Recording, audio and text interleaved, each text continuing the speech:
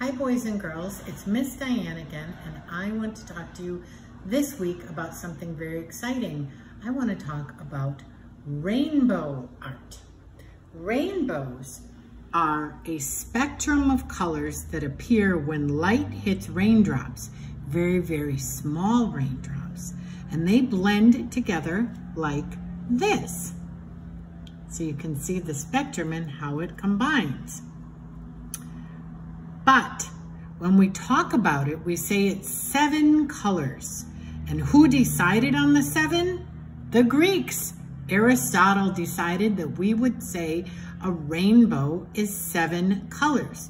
Sometimes we say 6, whoops, but mainly we say 7. There's red, orange, yellow, green, blue, then a color a lot of us don't know, indigo, and violet, which we also call purple. So the way to remember the order of them is to think of Roy G. Biv. And there's a song about Roy G. Biv that's a lot of fun to listen to. I'm going to post it for you so that you can listen to it. But Roy G. Biv helps you remember the order of the rainbow: red, orange, yellow, green, blue, indigo, violet. So where do we see rainbows in art? This image here is from a cave painting 2000 to 4000 BC, and it is thought to be the earliest art image of a rainbow. Where else do we see rainbows? Well, when you look at the ceiling of church, almost always there is a rainbow around Jesus, and that reminds us of God's promise. Sometimes the rainbow on the ceiling of the church is not all the colors of the rainbow, but it is a rainbow. Let's show you some others. Here's a painting from the 1800s, very typical of a landscape, and it includes a rainbow. Here is Kandinsky. Remember him? We did the abstract non-objective art, and here is a Kandinsky, and he included a rainbow in his abstract art.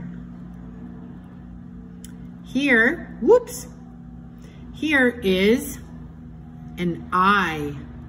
And somebody did this eye not in its regular colors, but in rainbow. And finally, ta-da, you know who that is? Got a picture of her in my classroom, Mona Lisa. But here, somebody did Mona Lisa using rainbow. And here finally is a cat wearing glasses.